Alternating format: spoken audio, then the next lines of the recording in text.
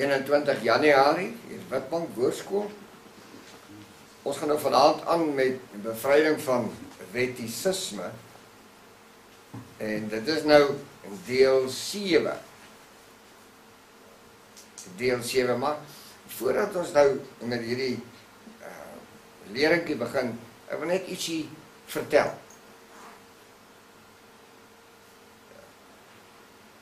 Ons sit met 'n fariseer, sadiseer, wetsgeleerde,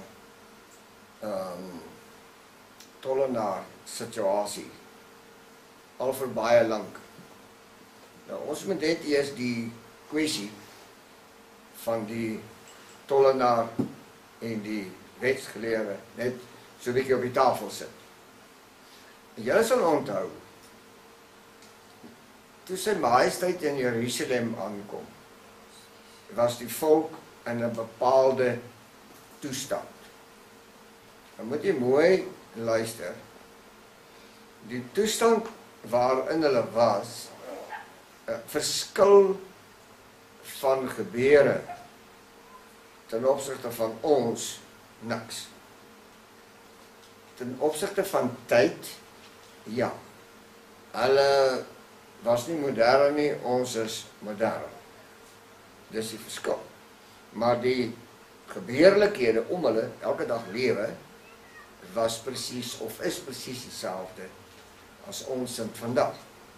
Nou, hoe ons praat van die fariseer, wetsgeleerde, sadiseer, tollenaar omgewing. Ons praat van die sadiseers, die wetsgeleerdes was aan die een kant, wat die volk onder wette gedryf het, gedreig het en so meer. Aan die ander kant was daar die tollenaar gedeelte. En hierdie tollenaar gedeelte het van die volk gevat tot die keiser se voordeel in Rome. So dit is nie wat die keiser toegekom het, wat die probleem is nie. Dit is wat vir die keiser gevat is. Nou, dit is in tyd toe Messia in Jerusalem instap. Dit was die elke dag aktiwiteite daar. En dan het daar fariseërs en sadiseërs daar rondgeloop. En dit was die manne met die breë moue en breë some en al daai dinge. En hulle het heel dag gekyk, waar oortree die volk die wet? En dan was die tollenaars daar. En die tollenaars was onder dwang.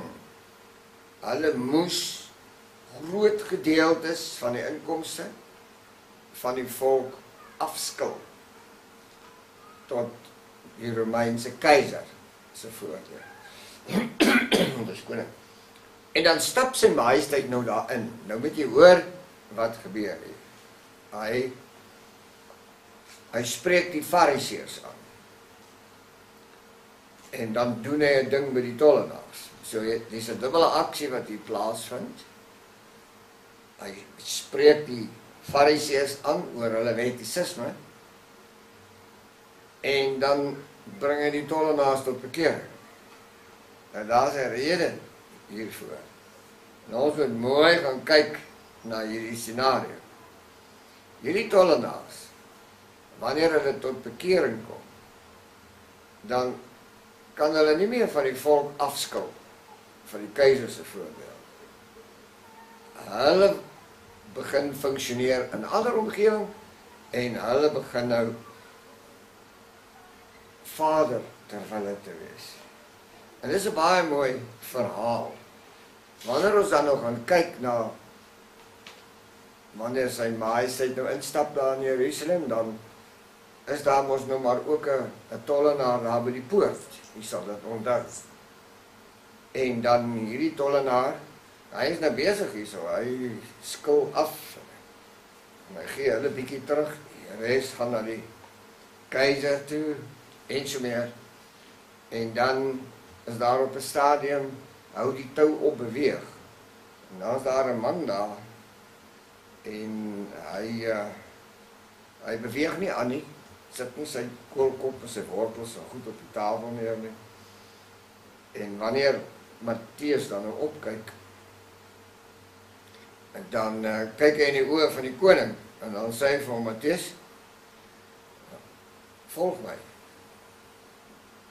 En dis my onsaglike mooi boodskap, in die sin daarvan dat, hy het nie omgesoebat net te sê, volg my. So dit was 'n bevel. Dit nie, as jy omstandighede toelaat, en as jy klaar daaroor gedink het, hoeveel tyd wil jy hê om daaroor te dink? Hy het nie so sê, volg my. En wanneer hy met hierdie goddelike autoriteit praat, dan hoor Matteus. En dan los hy die hele Romeinse ryk en die ou keiser en al die soldate en die hele werke. Hy los hulle. Nee. Hy gee met ander woorde nie 'n flenter om of hulle ooit weer goed by mekaar kry nie.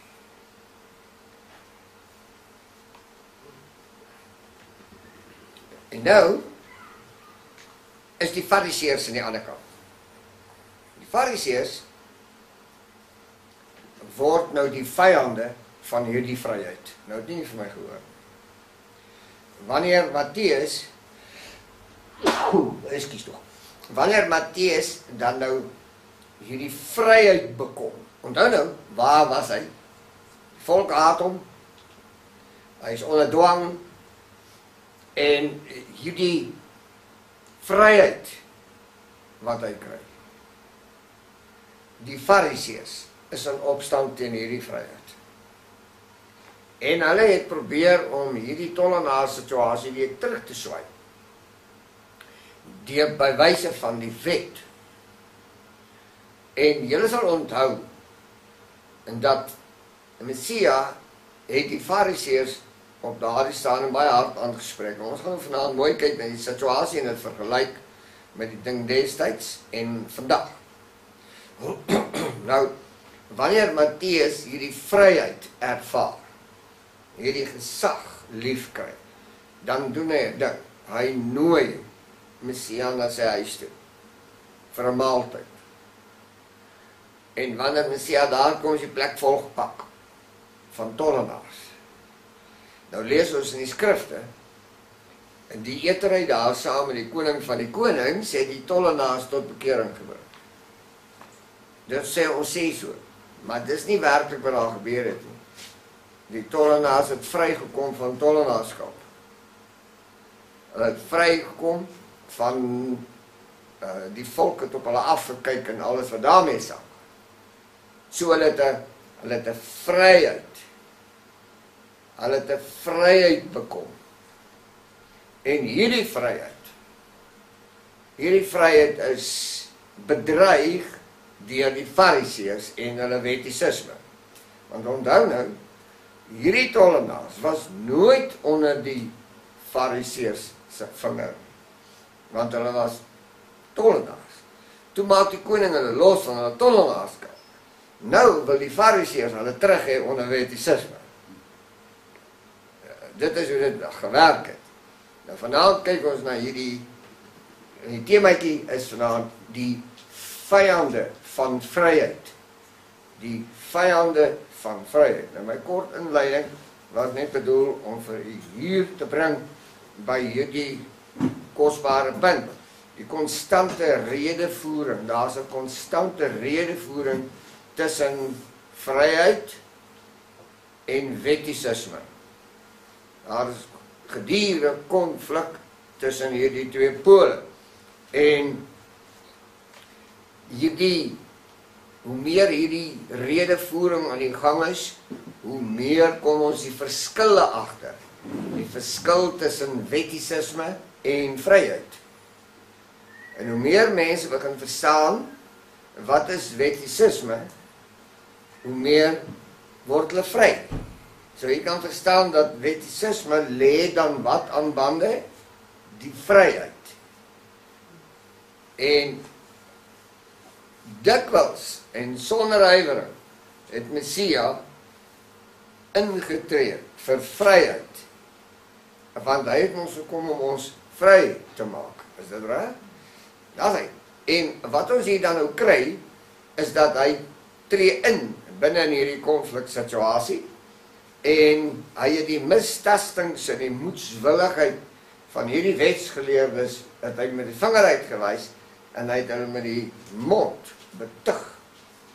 Nou ons gaan vanavond so na 'n klompie punte hiervan kyk, en jy kan maar die skrifte so lank oopmaak by Matteus 23. Jy sien, hierdie is 'n passiegedrewe aksie, wat tot vandag toe nog aan die gang is. Ons kry aan die een kant wettiesisme, en ons kry die tollenaar situasie aan die ander kant.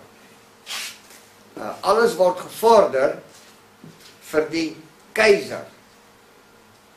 Alles. En aan die ander kant is dit die wettiesisme wat hoogtyd voer binne in die kerkomgewing. Nou, laat my net toe om 'n klein dingetjie by te sny vanaand. Die emansipasie van die vrou binne in die kerkgeleedere is niks niets nie. Hulle werk al jare daaraan. Hulle wil die patriargale sisteem tot niet maak. Juis omdat die man uit 'n gesagsposisie moet skuif. Nou sê ek dit vanaand hier. Dit is nie die orde van Vader dat dit so om moet wees nie. Dit is nog minder die orde van Vader dat die vrou vertrap moet word. Dit was nooit deel van sy verordening.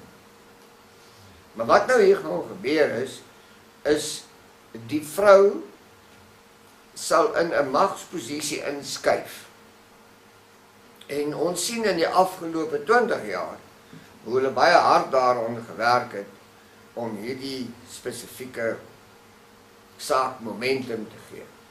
Maar die resultate van die 20 jaar wat verby is katastrofies. Want dit is die vrou wat die seentjies maniere leer. En nou leer sy nie meer die seentjies maniere nie, want die wet sê, sy mag hom nie tugtig nie, eens meer, en sy het 'n broodwinner geword, en al wat dinge. Die betekenis daarvan is, dat die volgende geslagte word wetteloos groot, disrespectvol groot. Die seuns het nie meer respek vir die vrou is nie, want sy met haar man kan staan, soos 'n man, en sy nie haar man kan staan nie, en andersom. So ons sien dat ons is regtig by 'n situasie, wat nie veel verskil van destyds nie. Nou as een gedeelte in die skrif waar sy majesteit met grof geskik op hierdie fariseërs afgekom het. En dit is my so kosbaar dat hy mooi moet onthou, dat wat hy eers te doen is, hy haal die tollenaar situasie uit, en hy laat die tollenaars tot bekering kom. En almal van ons wat vanaand hier sit, is in een of ander opsig tollenaars. Ten opsigte van, dis 'n laatlas, dit is nie die ouens met die boere, so nie, en so meer. Dis die ouens wat vertrap en geregeer moet word, dis die ouens wat brutaal aangerand word, as hy nie sy werk doen nie. Asseblief bly net by my, dit is die situasie, dit is aan die orde van die dag. En hier tussenin sit 'n klomp geloof. Matteus 23, sit hom net daarin. Nou, al hierdie woorde in Matteus 23 is 2000 jaar gelede gespreek. En hy het 2 dinge gedoen in Matteus 23. Matteus 23 al 2 sake uit. Wettiesisme en skynheiligheid. Hy haal hierdie 2 uit, want dit is prominent aan die gang. As jy vandag gaan kyk na ons samelewings, en veral in die kerkewêreld, en in die godsdienstomgewing, dan sien ons, dit is wettiesisme aan die een kant, en skynheiligheid aan die ander kant. Ons kom net nog by 'n baie sensitiewe punt, net om dit dan ook te beklemtoon.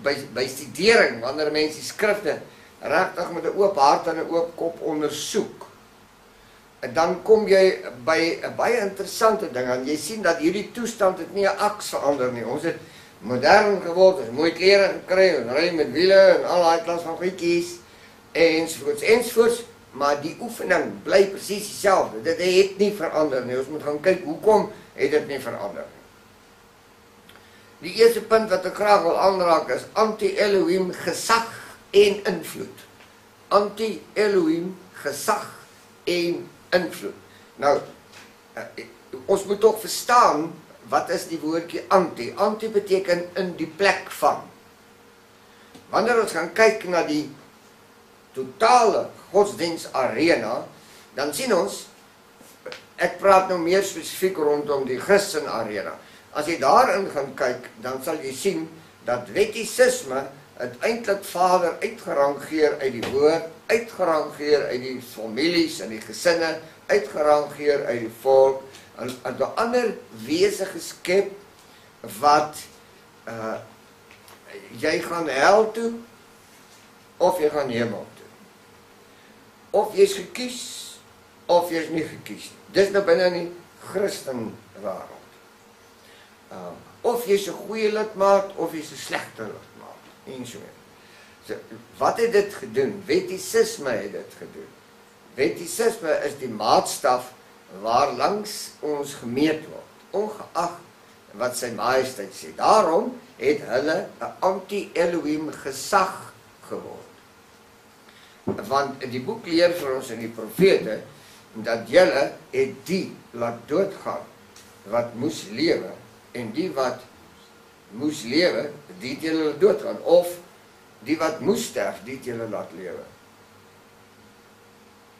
Jy sal agterkom, dat hier is altyd 'n omdraaiing. Met ander woorde, dis 'n anti-Elohim gesag en invloed, wat via wettiesisme ingebring word. Bid jy nou dit aan, dat mense is in 'n hysterie ten opsigte van eenheid. En dan kom die kerke, veral die 3 hoofstroomkerke, na baie eeue, 500 jaar later, en dan sê hulle, ons hoef nie van mekaar te verskil nie, want ons geloofbelijdenis is dieselfde. En ek wil nie daaroor praat nie, want dit is nie waaroor dit gaan nie. Ek probeer net vir u sê, hier is 'n anti-Elohim gesag en invloed opgerig. Want as hierdie klomp kerke en geloofsgroepe by sy majesteit se voete was die hele tyd, hoekom is daar verskille? In die eerste plek. En in die tweede plek, hoekom is die verordeninge van die skrifte uit verband uitgeruk en verander? Met ander woorde, ons sien dat hier is 'n ander gesag in die plek van Vader se gesag opgerig, en daar is vanuit hierdie gesag is daar invloede wat uitgeoefen word.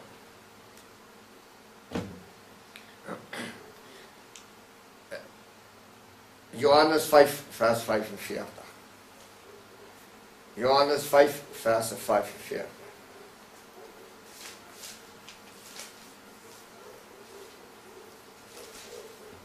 Jy moet verstaan wat er hier gebeur. Die hele plek het in die stoel van Moses gaan sit. Jy sal onthou dat Moses het die wet gedra.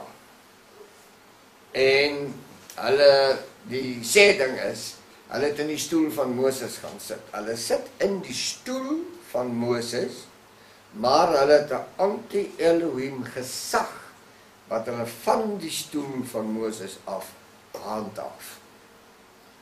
Kan jy dit sien? Dit is presies so. Kom ons kyk net daarna. Die hele plek sit in die stoel van Moses, want die 10 gebooie is hier ter sprake. En die anti-Elohim gesag sê, daar's geen beletsel op gemengde huwelike nie, en vermenging nie. Dit is hierdie anti-Elohim gesag, wat 'n invloed het op die gemeenskap. Kan jy dit sien? Daar's hy. En wat sien ons hierso? Die wet sê, dat jy mag nie egbreek nie, jy mag nie vermeng nie. Maar die wat in die stoel van Moses sit, hulle het 'n anti-Elohim gesag opgestel, wat hierdie goed goedkeur. En hulle het 'n baie sterk invloed op ons mense. Dit is wat wettiesisme in sy wese is. Nou, Johannes 5:45 kom op en Messia waarsku, hy sê, moenie dink dat ek julle by die Vader sal beskuldig nie. Oor wat? Oor die ding wat hulle doen. Hy sê, ek sal julle nie by Vader beskuldig nie. Daar is een wat julle beskuldig, Moses op wie julle gehoop het. Met ander woorde, hulle sê, maar ons het die hele tyd hier in Moses se stoel gesit. En Yeshua sê, ek gaan julle nie aankla nie. Die een op wie se stoel julle sit, gaan julle aankla.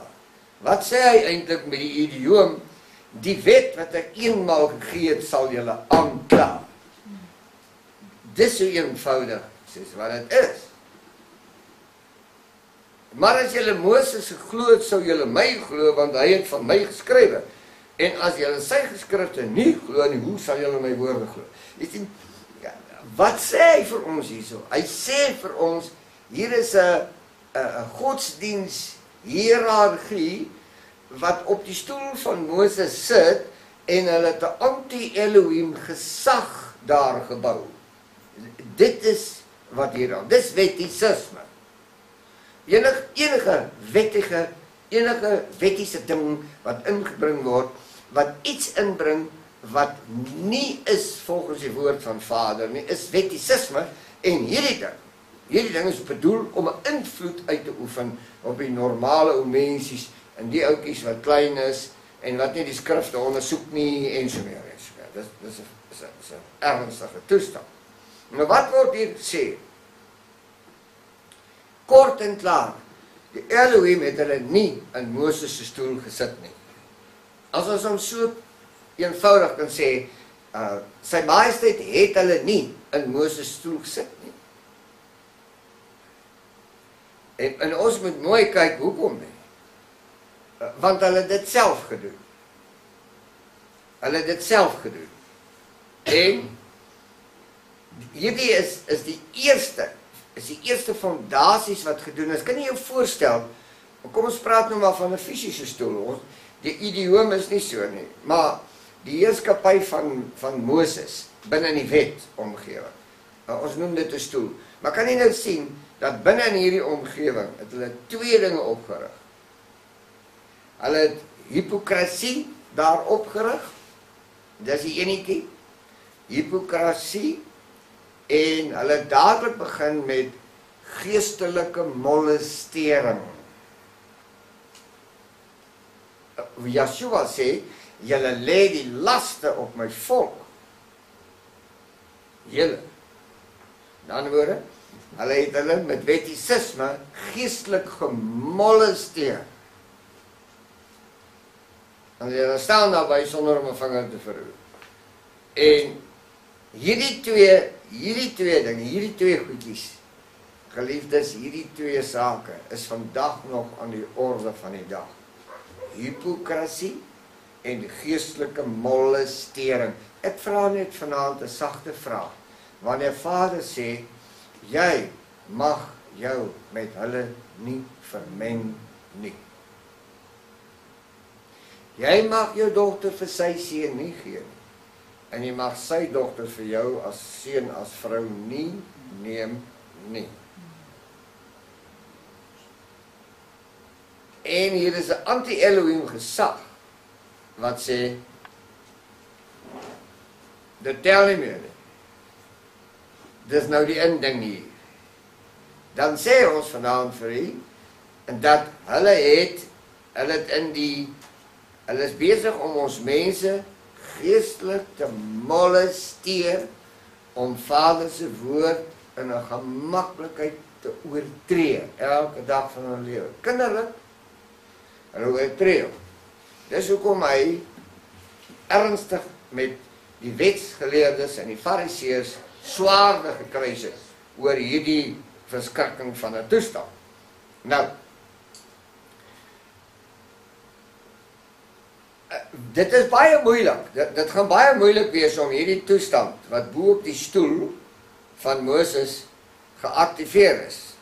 Hierdie toestand wat nou daar heers. Dit gaan baie moeilik wees om hom halt te roep. Die tollenaars kon dit nie regkry nie. Al het hulle in vryheid losgekom van hulle tollenaarskap, kon hulle nie die Fariseërs en die Sadduseërs en die wetsgeleerdes tot halt roep nie. Hulle kon nie hierdie hipokrasie, hierdie geestelike molestering wat hulle mee besig was, hulle kon hulle nie stop nie. Kon nie. Ons sukkel vandag nog daarmee. Kan jy nie die ding stop nie. Nou, hoekom nie? Want die ouens wat binne in hierdie gesagsstruktuur is, hulle sal alles aanwend tot hulle beskikking om in posisie te bly. Alles. Alles. Hulle sal jou hof toesleep, hulle sal jou deur die modder sleep, hulle sal jou aan die pers oorgee, hulle sal jou belieg en beswadder, en jou eie mense sal van jou 'n bespotting maak. Dis nie die eerste maal wat dit gedoen is nie. Dit sal ook nie die eerste maal wees nie, of die laaste een dan nie. Dit klink so na 'n onmoontlike situasie. Gesag of geplooide mag. En nou maar 'n woordjie wat ek gebou het langs die pad. Geplooide mag. Dit is lekker om hom so te sê. Geplooide mag. Jy kan uit enige plooi kan jy nou 'n ding uithaal en hom doen. Goed geplooi. Goed geplooide mag is 'n ernstige probleem binne in die sogenaamde Christendom. Jy weet, geliefdes, wanneer 'n mens praat oor hierdie dinge, dan sal baie van ons mense waarskynlik faal voel hieroor. Maar jy besef nie wat is die geweldige impak van die ding wat ons vanaand hiervan praat nie. Ja, die hele omgewing is onder die invloed van hierdie geskepte ding, hierdie anti-Elohim ding. Hy is in 'n totale toestand. Wêreldwyd. En hoe stop jy hom? Waar begin hy stop? Kom ek wys vanaand vir u hoe kosbaar was dit. Wanneer Messia die tollenaars tot bekering bring, dan beloof ek vir jou daar 'n aksie aan die gang, want die tollenaars het familie gehad. Nee. Ja. En wat doen die tollenaars? Hulle praat met die familie. En hulle begin vertel van hierdie vryheid. En wat het gebeur? Dit het soos 'n veldbrand versprei. En Messia het nie sinagoge toe gegaan nie. Hy het teen die oorlyfberg loop sit. En daar het die mense uit die stad uitgekom. Weg van die hipokrasie af. En hierdie geestelike molesteerders. En hy het hulle gevoed. En hulle het vrygekom. Dit is hoe die ding daar tot niet gaan. En dit is hoe hy hier tot niet sal gaan. Wanneer mense onder hierdie anti-Elohim gesag en invloed uitkom, dan moet hy in duie stort, want wie sorg nou verder vir hom?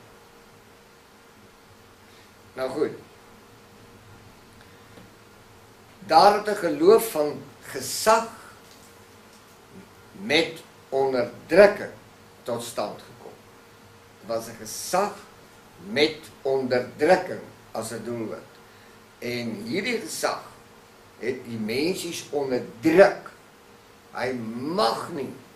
En ek ken die verhaal baie goed. Messia sit by die poort, en dan kom die Fariseërs en die wetsgeleerdes nou daar aan met 'n vrou. Daar's 'n pragtige verhaal rondom haar. Maar wanneer hulle nou die vroutjie daar nader sleep, en dan moet hulle by Messia verbygaan. Hy sit nou net daar. Hy weet mos alles. En hierdie sittery was nou in hulle pad, reg in hulle pad. En wanneer hulle dan nou met hierdie vrou daar aankom, dan dacht hulle sou nou net om hulle self so 'n bietjie te regverdig, maar vir hom ook vra, jy weet, hoe die dan. En ek ken die verhaal net so goed soos ek. En wat hier gebeur het, is die volgende. Waar gaan julle met die vrou heen? O nee maar, volgens die wet. Ons het haar betrap in oorspel. En volgens die wet moet sy doodgemaak word. En dan het Messia hulle nie geantwoord nie. Maar jy sal onthou, Hy skryf daar in die sand, of in die stof. Hy skryf daar. En ek maak 'n storie van die ding. Ek weet nie of dit so is nie. Maar hy het daar geskryf, Piet, Gert en Jan. Met ander woorde, hy het hierdie wetsgeleerdes se name daarby, hy kyk nie op nie, hy skryf hulle name. En toe sê hy, die van julle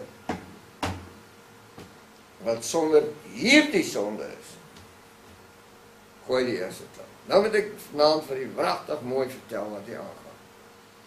Hulle het die volk geleer om in oorspel met die Satan te wees. En dis wat hy sê, wie van julle is sonder hierdie oorspellige optredes?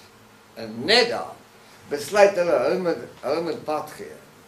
Toe later, kyk Messia op, hy sê, waar is die wat jou aangekla? Nee, sê hulle is hier op. Hulle is bietjie ver. Het die vrou vrygekom. So wat doen Messia? Hy staan in die pad van wettiesisme, van skynheiligheid en geestelike molestering. Hy gaan staan in die pad daar. En dan hierdie wat geval het en wat seer gekry het en wat eintlik gedood moet word, volgens die letter van die wet. Hy maak hulle vry. Vry van wat? Vry van die oortredings, vry van die sondes, vry van hierdie tollenaar ding wat om hulle hang. So wettiesisme maak mense nie vry nie. Dit bind mense, dit knoop hom vas, dit laat hom 'n vreeslewe leef.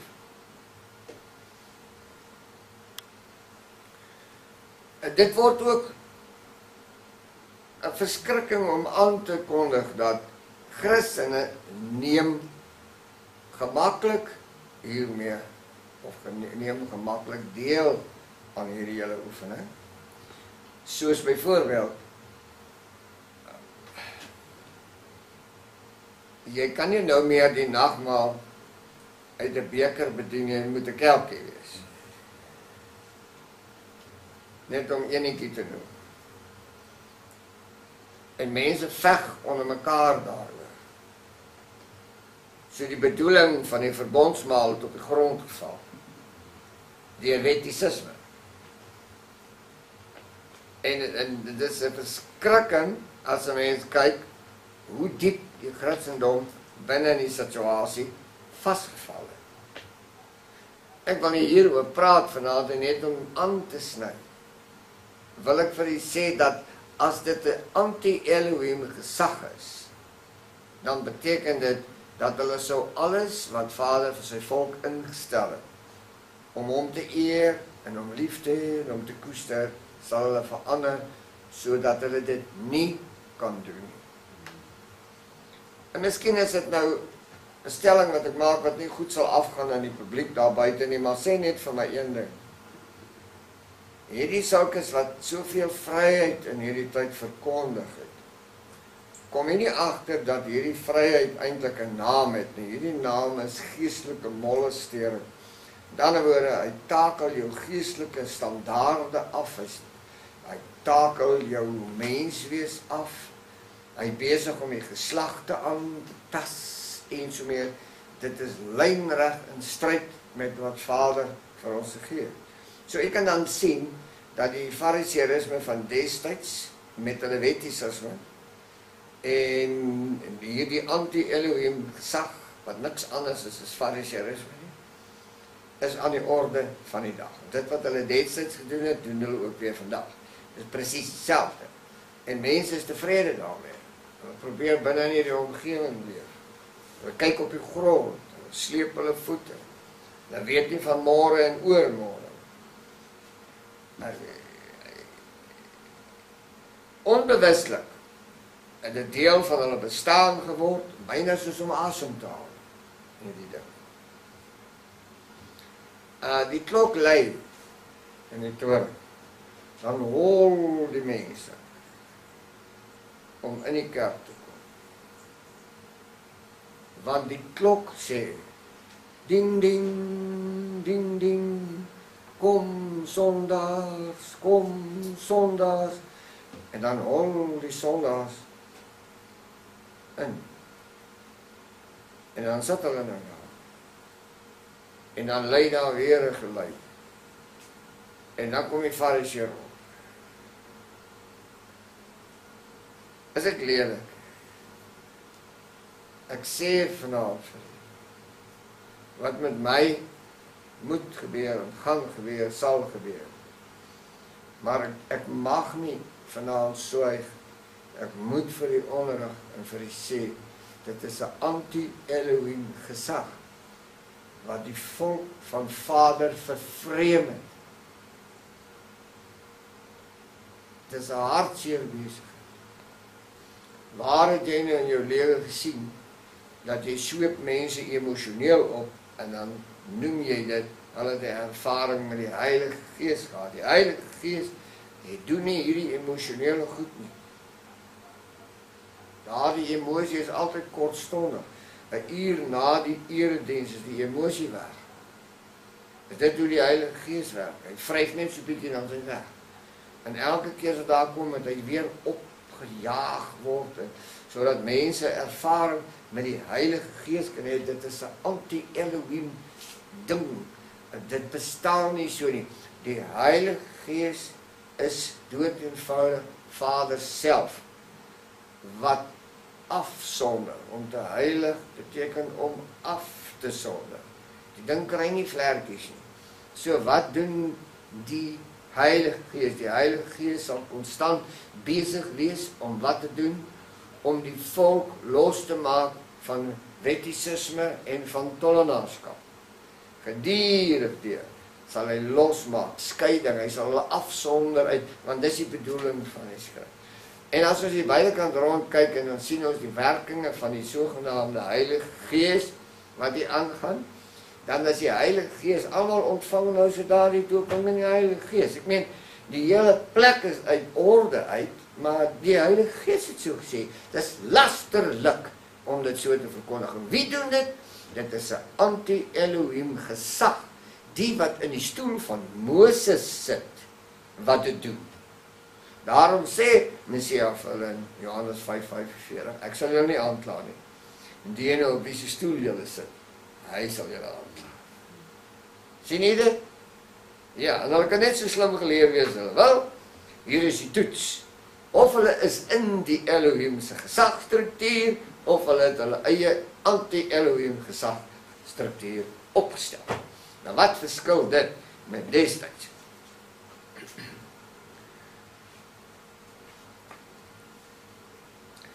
Die gevaar lê daarin dat wanneer die Christen in enige posisie van gesag opgaan, hy of sy reken dat hy reg is. As hy onder hierdie gesag opgaan, dan voel hy dis die regte ding om te doen. Hy voel dis hoe dit behoort te wees. En dan, hy het nou reg om daar te wees. Hy sê, omdat ek daaraan gehoorsaam is, het ek reg om daar te wees. So wat hy doen, die invloed is om mense in hierdie posisie te kry, waarin hy sê, ek het reg om onder wettiesisme te wees. Ek het die reg.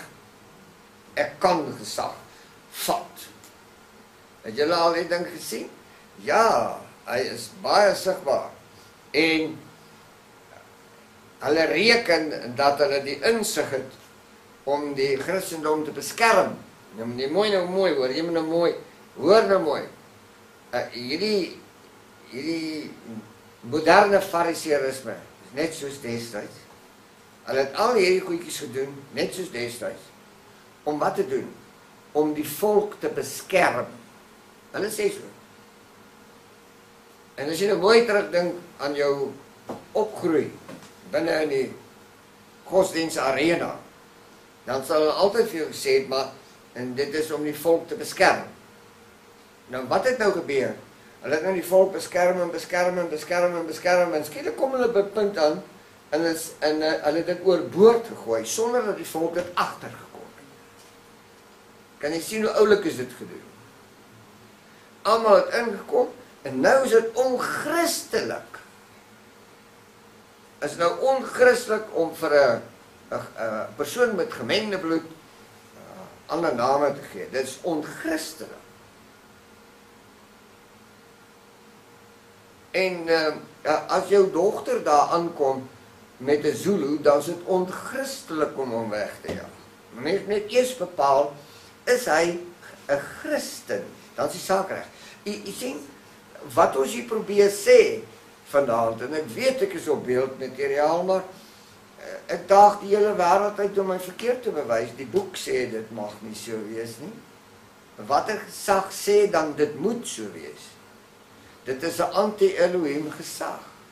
En dit is wat wettiesisme kom doen het. Onder ons neuse. Die onsigbare invloed van Satan word dan die arm van geregtigheid. Die onsigbare invloed van die Satan, die onsigbare, word dan die arm van geregtigheid. Dit sal jou tot geregtigheid reken as jy alles wat Elohim geskaap het, lief het, soos jouself lief het. En nou is 'n probleem. Dis die anti-Elohim gesag van die dag wat so praat.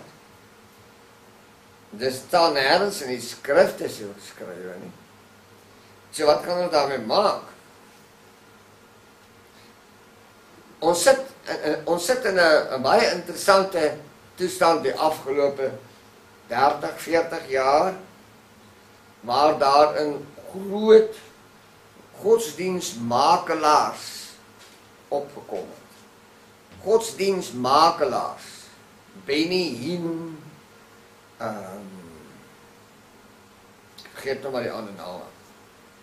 Ek ken hulle almal. Dis godsdienstmakelaars. Hierdie ouens word stinkryk. En hulle sweep die mense op deur te sê, kyk hoe groot is ons, kyk hoe geseënd is ons, kyk al die mooi dinge wat ons het, niks kan ons meer stop nie. Praise the Lord! Reg? En dan kan toets jy hierdie huis. Sy hele fondasie is gebou op 'n anti-Elohim gesagsbasis. Totaal. Ons noem hulle sommer godsdienstmakelaars. Jy weet mos wat maak 'n makelaar? Hy werk met jou geld, man, en dan betaal jy hom laat die bisies wewe. Nou, hierdie makelaars, hierdie godsdienstmakelaars, almal van hulle, almal, sonder uitsondering, is skatryk. Alleen in Suid-Afrika het hulle opgekom, sterk. Dit is godsdienstmakelaars. En hulle sit in die stoel van Moses, hulle doen die ding met wettiesisme, en hulle noem hulle self gesalfdes van die Here. Jy mag nie teen hom praat nie, jy mag nie aan hom raak nie, en jy moet 'n afspraak maak, en dan moet jy deur die protokol gaan, om in sy kantoor te kan kom, hy's 'n hoogheilige, en so meer. Dis 'n verskriklike toestand wat hier ontstaan het. Nou, politieke en gemeenskapsleiers word in organisasies ingetrek deur hierdie wettiesisme, om wat te doen? Om hulle doelwit te bereik. Wat is hulle doelwit? Om die Elohim te staan, om sy woord te verander, om die reg te verdraai, om dit wat reg is verkeerd te noem, en dit wat verkeerd is reg te noem, en om tyd te verander. Dit is die doelwit. En dit word alles gedoen met hierdie gemaklike ding van wettiesisme. En hierdie godsdienstmakelaars, hulle bou groot gemeentes, want groot gemeentes betaal groot salarisse. Dit is nou waarmee hierdie manne is. Jy moet sien as hulle advertensies hardloop. Het jy al gesien? Hulle hardloop advertensies in die koerante en dies meer. En dan sal jy altyd sien, hieronder staan sy naam so groot geskryf. Prominent. Voel jy toch? En binne in hierdie groot gemeentes maak hulle seker dat lidmate nie uit lyn trap nie. Baie interessant hoe hulle doen. En hulle word geleer om die godsman lief te hê met 'n ander soort liefde.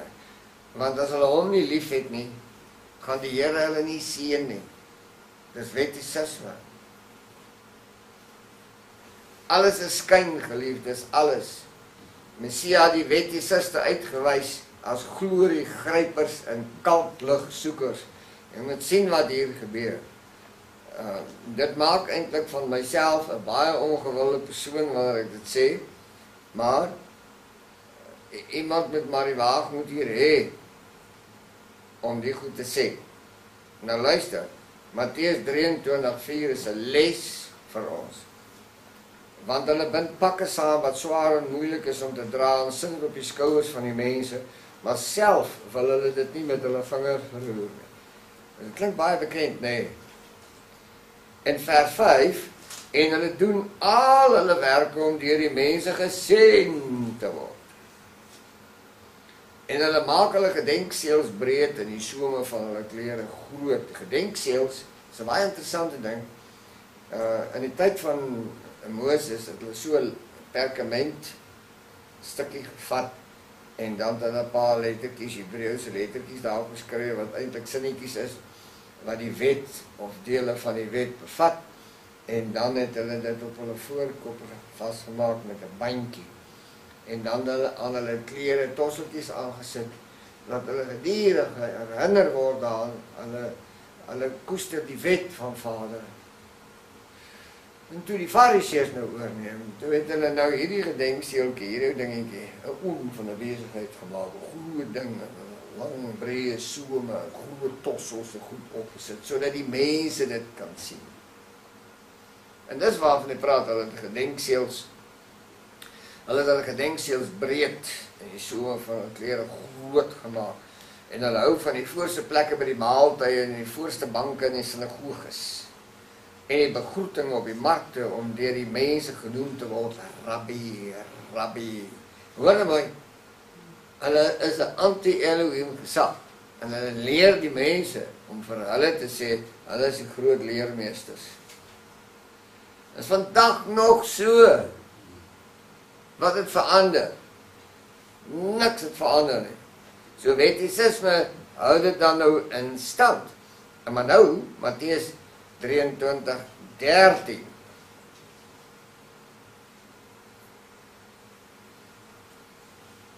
Die aanklag,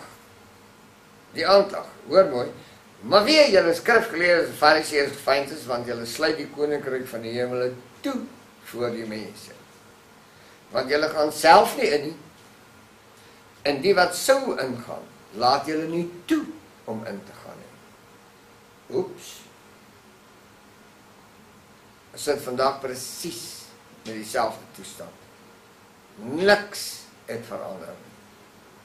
Wat gaan dit stop? Vryheid. Vryheid in Messia. Jy het 'n keuse.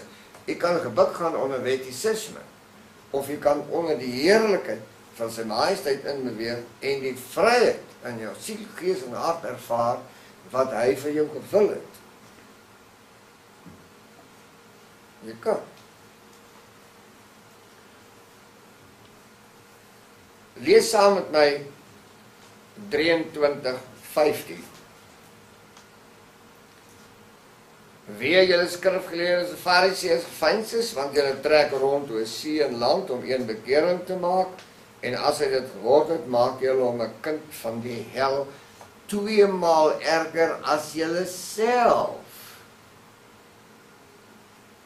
Hy vat hulle aan. In vers 23, wee julle skrifgeleerdes en fariseërs gefeinses, want julle gee tiendes van kruisement en anys en koljander, en die swaarste van die wet laat julle na, die reg en die barmhartigheid en die trou. Die reg, die barmhartigheid en die trou. Hierdie dinge behoort julle te doen, sonder om die ander na te laat. Hy sê, julle moet reg, barmhartigheid en trou saam doen. Julle kan nie net die een doen, en dan daai een, en hierdie een los, en dan daai een los. Julle kan nie, Dis 'n eenheid wat jy gelyktydiglik in stand moet hou. Vers 25, weer julle skrifgeleerdes en fariseërs fynstes, wat julle maak die buitekant van die beker en die skorrel skoon, maar die binnekant is vol roof en onmatigheid. Vol roof en onmatigheid. Nou, jy kan nou self verder borduur rondom roof. Ek kan nou. Dit is die 27ste vers wat het opvat. En hy vertel eintlik vir hulle baie mooi hoe lyk hulle. Weer julle skrifgeleerdes en fariseërs gefynstes, hy noem hulle elke keer so. Want julle is net soos gewitte grafte wat van buite wel fraai lyk, maar van binne vol doodsbene en allerhande onreinheid.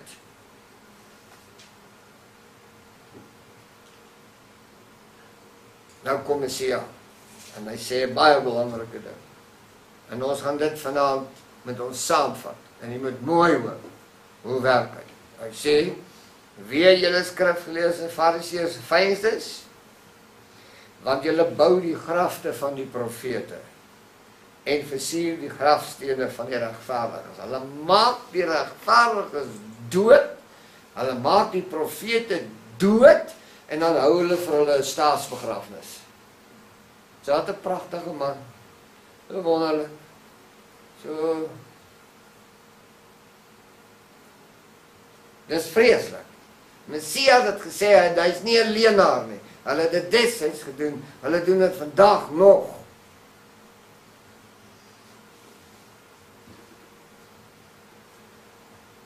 Ons sluit af met Lukas 11:44.